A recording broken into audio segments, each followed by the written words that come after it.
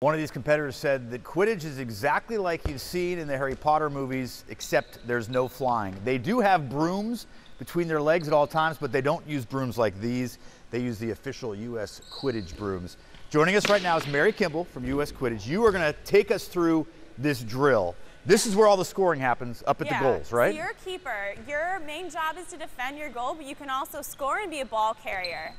Oh, nice move. So I can defend. Yeah, so try to block him. Okay, he snuck it through me there. You got to keep the brooms between your legs at all times. You don't have to hold them. Yeah.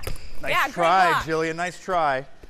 You guys are going to be playing at a much more serious level this weekend, all weekend long, at the Lacey Athletic Complex, where you'll have the denied. Too high, Jillian. You'll have it's the regional championships, right? For the Northwest region. So teams from with players from Idaho and Oregon will all be here in Thurston County all weekend.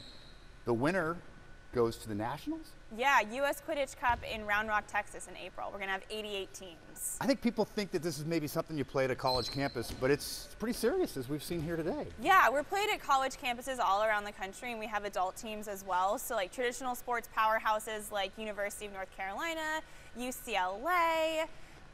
We're also at Western Washington, up in Bellingham. We have a lot of teams. Cool. All right, well, my teammate Mitch needs a little help on keeper. If you want more information about this tournament, go to our website. We've got the address of the complex that's hosting the tournament, and you will see much better players than this guy in the yellow jacket. So, reporting from Thurston County, I'm Drew Mikkelsen. A Muggle. Come on, one more time. Oh, you let me do that. Send it back to you.